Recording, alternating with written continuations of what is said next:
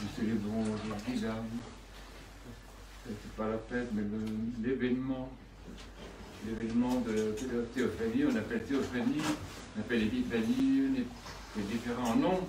En fait, il s'agit donc du moment dans lequel le Christ, après une vie relativement cachée depuis sa naissance à Bethléem, donc, est apparu devant tout le peuple de Dieu, tout le peuple d'Israël,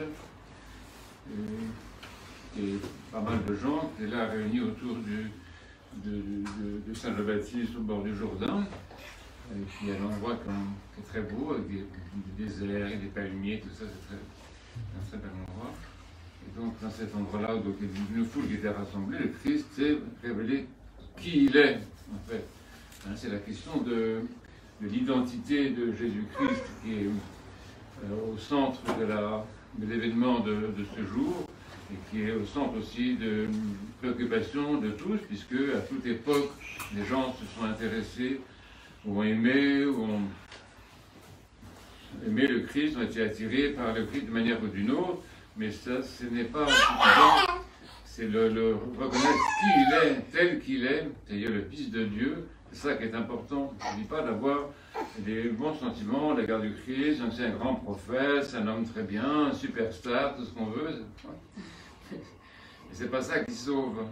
Ce qui sauve, c'est le fait qu'il soit effectivement le Fils de Dieu. Et c'est ça qui est dit aujourd'hui, qui est dit de manière publique au sein du peuple d'Israël et au sein du monde aussi. Et c'est de ça aussi que nous-mêmes, nous sommes porteurs, nous sommes chargés de propager cette nouvelle-là et de ne pas laisser autour de nous, même chez nos amis les plus proches et dans nos familles en particulier, parler du Christ comme s'il était n'importe qui, comme si c'était simplement un surhomme, enfin, etc., un grand initié, je ne sais pas ce qu'on entend encore. Bon. Donc nous avons cette responsabilité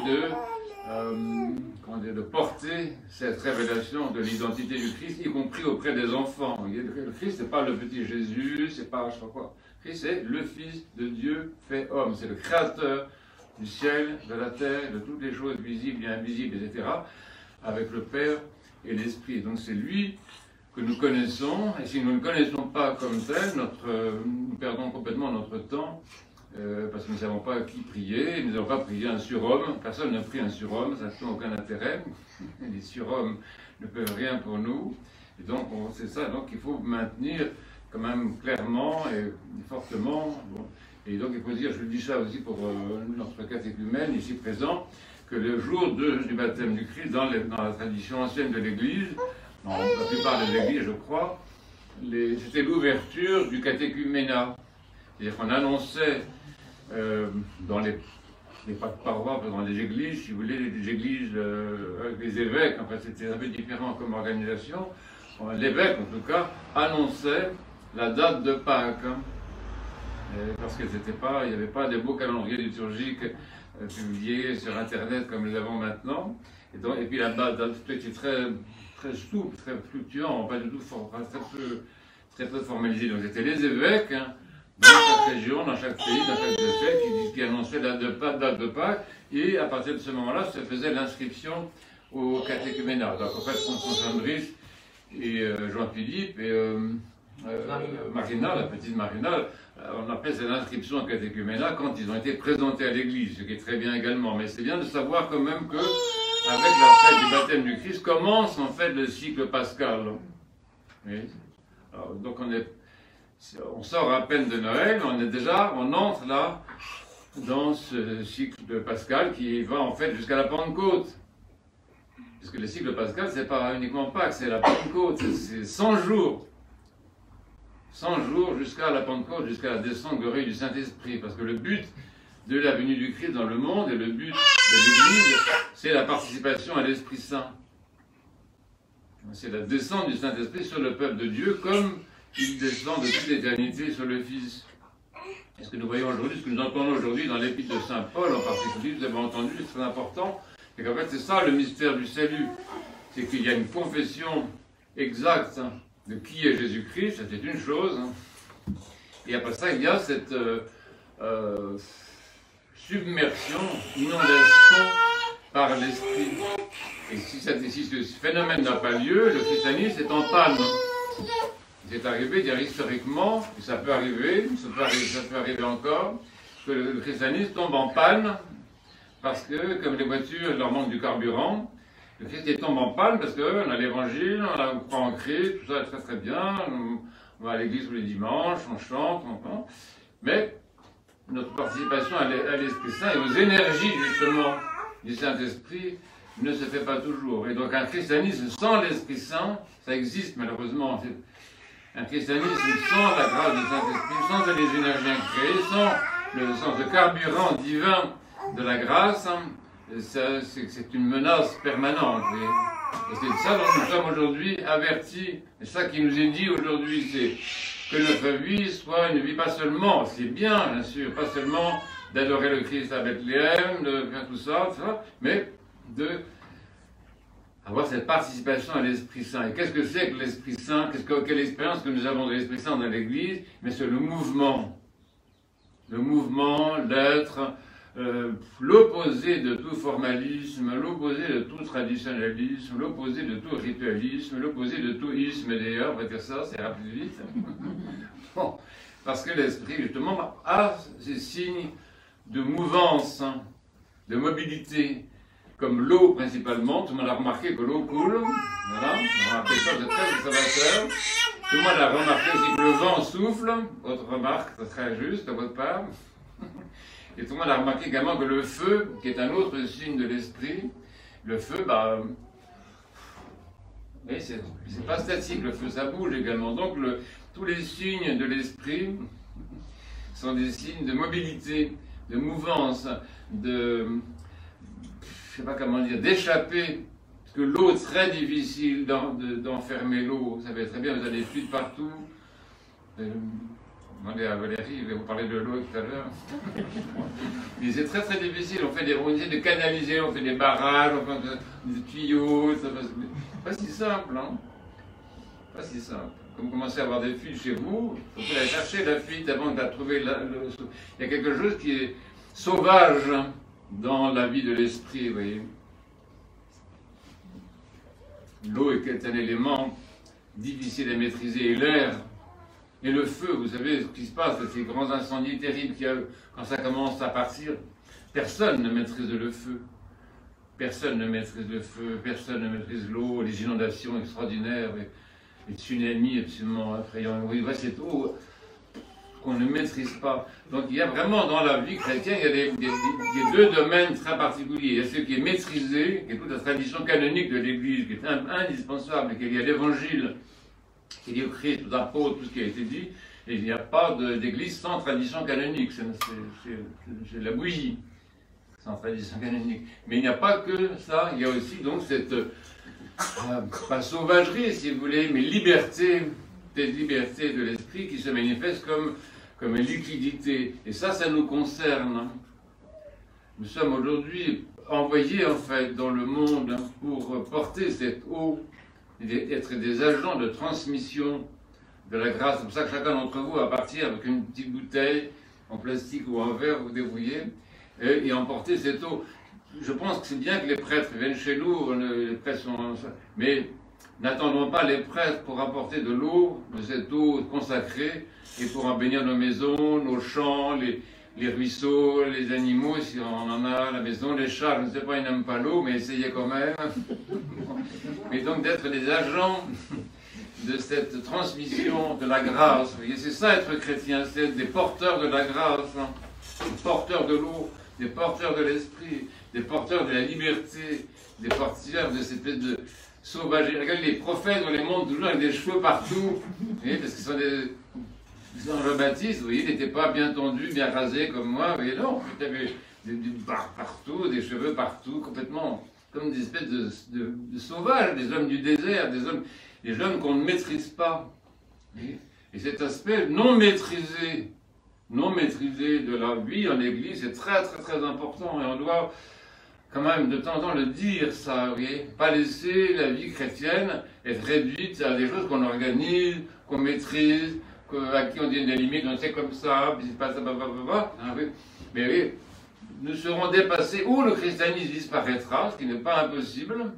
Ce n'est pas possible, le Christ l'a dit, vous savez, hein, quand je reviendrai, je pense qu'il y aura encore beaucoup la foi sur la terre. Le Christ était très, avec toujours cette espèce de sourire comme ça, très sage, enfant en christianisme. Mais donc, si le christianisme disparaîtra, si effectivement on éteint l'esprit, ou si plutôt on ne laisse pas, je pense, ouvertes les vannes de l'eau consacrée, les vannes du vent, les vannes du feu, c'est vraiment important. Et il y a, je m'arrête après, il y a une, comment dire, une certaine organisation de notre vie chrétienne qui permet cela. C'est de chercher dans notre vie, justement, cette liquidité, en quelque sorte. Qu'est-ce que c'est que la liquidité ou la liquéfaction? Moi, j'avais appris ça à l'école quand j'allais à l'école, il n'y a pas si longtemps, enfin, il y a quelques temps quand même. On nous avait appris que si tu prends une pierre et tu la chauffes, elle devient liquide. Donc, cette liquéfaction du solide, hein, ce passage du solide au liquide, ça vous fait rire, mais c'est super sérieux ce que je vous dis. Le passage du solide au liquide, c'est très important, parce que ce qui est solide dans l'église, ouais, c'est l'évangile qui est carré. J'ai jamais vu d'évangile rond, ça n'existe pas. Je n'ai jamais vu, ma vie, très longue, je n'ai jamais vu d'évangile rond. Bizarre, hein? Non, l'évangile est carré. Ah, donc ça, c'est ce qui est solide dans l'église, c'est la tradition, et c'est orthodoxie, etc., qu'on doit absolument garder. Il n'y a pas autre chose. Hein. Mais il y a aussi cette liquéfaction, cette liquidité, cette mutation, si je peux dire, du solide en liquide, et qui permet, c'est le liquide, c'est le sang aussi, le sang est extraordinairement liquide, c'est vrai que quand le sang se coagule, les gens meurent, parce que tu as une thrombose, je sais pas comment on appelle ça. Oh, c'est horrible, hein. La coagulation du sang dans les veines, c'est terminé, les gens meurent. Donc, on a besoin de ça, et la liquéfaction, ça se fait dans le cœur. Ça se fait dans le cœur principalement par les différentes prières que nous avons, la prière de louange et la prière de repentir. La prière de repentir, c'est vraiment un phénomène extraordinaire. C'est le moment où le cœur humain, qui est souvent dur comme de la pierre, je parle pour moi, je parle pas pour vous, qui êtes des bonnes personnes, mais moi, bon. Le cœur humain qui est souvent dur comme de la pierre, parce qu'on juge, parce qu'on a raison, parce que les autres ont tort, parce qu'on a la vraie religion, parce qu'on est orthodoxe, parce que je sais pas quoi, enfin bon, bref, on est... Tout ceci, ça se liquéfie chez les saints, ça se liquéfie par la prière, ça se liquéfie par la compassion, ça se liquéfie par la louange, la prière pour le monde. Et je pense à ça parce que Sainte-Geneviève de Paris, dont on a fait mémoire il n'y a pas si longtemps, elle avait cette caractéristique justement de verser des larmes continuelles. C'était pas une maladie, hein. Comme disait le psychologue, oui, c'est la psychose chrétienne. Comment est-ce qu'il dit ça? La névrose, voilà, oui, la névrose chrétienne, parce que tu verses des larmes en priant. Bon, on n'a pas de névrose chrétienne, c'est pas ça, c'est pas un problème de névrose. Mais Sainte-Geneviève de Paris, qui est extrêmement évoluée, n'est pas la plus intelligente de son siècle, hein. C'était quelque chose comme mère de Paris, quand même, c'est-à-dire la prédécesseuse, comme on dit en mauvais français, de Madame Untel, Sainte-Geneviève de Paris. Comment dire, avait une prière particulièrement marquée par les larmes, comme beaucoup de saints de son époque, Sainte Radegonde également. Donc ça c'est le style de la liquéfaction, c'est je m'exprime bien, du cœur, vous voyez, les larmes. N'ayez pas peur de pleurer, ayez peur de ne pas pleurer. Il y a très longtemps, moi dans ma famille, des gens qui ne pleuraient jamais, parce qu'on dit on ne pleure pas, on a des hommes. J'ai connu des personnes de ma famille proche qui ne pleuraient jamais. Vous voyez, ils se cachaient pour pleurer, mais pleurer c'était une honte, vous voyez, ça veut dire que tu n'es pas un homme si tu pleures, tu ne maîtrises pas, tu ne sais pas quoi, vous voyez. Alors ça c'est faux du point de vue biblique et du point de vue chrétien, les larmes c'est très important, vous voyez. Les larmes c'est la vérité, quand tu pleures c'est que c'est vrai, c'est que ton cœur est touché, c'est que quelque chose qui bouge dans ton cœur, il y a quelque chose qui fond, on dit ça par exemple, on dit au fond d'amour, parce qu'on a des bébés comme ça, oh, tu fonds. Ben oui, mais fondons, mes amis. Ça y est, je ne veux pas y penser à du chocolat. Non, je ne pensais pas spécialement au chocolat. Mais fondons, oui, fondre d'amour, fondre de tendresse, fondre de joie. Ça, c'est vraiment C'est ça qu'on a aujourd'hui dans le mystère de ce jour. C'est pour ça que tout à l'heure, pensez à ça, qu'on viendrait boire de l'eau, prendre de l'eau, pensez à ça, pensez à aspirer, à fondre, aspirer ou liquéfier. Vous allez me dire, oui, mais en cette saison, c'est plutôt gelé. Dans certains pays, on casse la glace, et c'est intéressant, justement. Qu'est-ce que font? Alors, moi, j'ai vu ça à la télévision, je ne sais plus où, dans une émission religieuse, je regardais une émission religieuse. On voyait des prêtres avec une scie, qui scie la glace comme ça en forme de croix, évidemment. Et quand tu scies la glace de 25 cm dans certains pays du monde, qu'est-ce qu'il y a dessous? Il y a de l'eau liquide. Donc là aussi, soit on casse la glace quand c'est l'hiver, soit on scie la glace quand c'est l'hiver, pour trouver la liquidité. Vous voyez, c'est ça le principe, c'est ça le christianisme véritable. Casser la glace pour trouver l'eau. Et donc pensez à ça, dire que chacun d'entre nous se demande comment il fonctionne dans cet égard. Quelle glace est-ce que je peux casser chez moi pour trouver de l'eau? Qu'est-ce que je peux faire? Qu'est-ce qu'il y a de dur chez moi? Quelle est la pierre dure? La pierre dure dans mon cœur que je pourrais faire fondre. Et comme vous savez, pour faire fondre la glace, et faire fondre la pierre, liquéfier la pierre comme je disais tout à l'heure, mon image était très bonne, je sais pas si vous avez remarqué. Pour faire fondre ça, il faut de la chaleur. Il faut de la chaleur. La chaleur. Et ça, c'est pour ça qu'on revient à la prière, Et moi, quand même, par expérience, je pense que la prière de louange, c'est vraiment ça qui fait le plus fondre la glace. C'est, oui, vraiment. Moi, j'ai vu des personnes avoir une autre prière et dure comme de la pierre. Ils étaient des bons chrétiens, mais durs. J'en sens pitié. Ça, c'est embêtant. Quand un chrétien est sans pitié, on ne sait plus très bien de quoi on parle, vous voyez. Alors qu'avec la prière de louange, il y a quelque chose qui...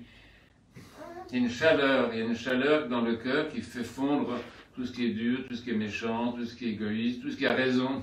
Tout ce qui a raison. Et faire fondre. Moi, je vous dis ça, je ne connais pas grand-chose, mais je vous dis ça. Pratiquez la prière de louange le plus possible, comme sur le modèle qu'on a dans la liturgie. Moi, je n'invente pas, c'est dans la liturgie. Gloire à ta divine Théophanie. Oh, c'est pas mal ça, oui. Gloire à ta divine Théophanie, Seigneur Jésus, gloire à toi. Avant ça, on disait quoi? Gloire à ta divine nativité, Seigneur Jésus, gloire à toi. Qu'est-ce qu'on dira après? Gloire à ta divine résurrection, etc. C'est-à-dire que la prière de glorification, c'est ça qui met du feu dans notre âme, qui met de la chaleur dans notre âme et qui fait fondre la glace. C'est bon, hein? À Dieu soit la gloire dans les siècles. Amen.